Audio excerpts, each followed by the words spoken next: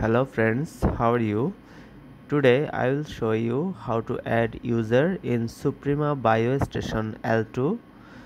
So without any further ado, let's get started. So after giving your administrator fingerprint, you have to go to add user. So first of all, you have to put the user ID. In my case, the user ID is 51.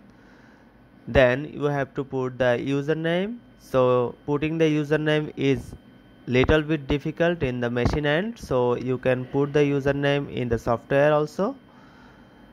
So I am putting the name. Then you have to take the finger of the respected user, so I am getting it. After taking the first fingerprint, you have to take another fingerprint to verify.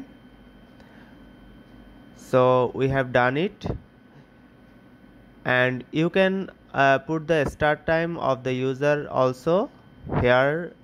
The user when he has joined the company and when he will left the company, you can put it also.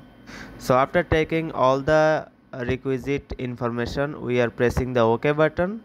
The user is registered, so we are testing it. As you can see, this will show the user ID, username, and the time that user is giving the fingerprint. So that's all for today. I hope you enjoyed the video. Thank you so much.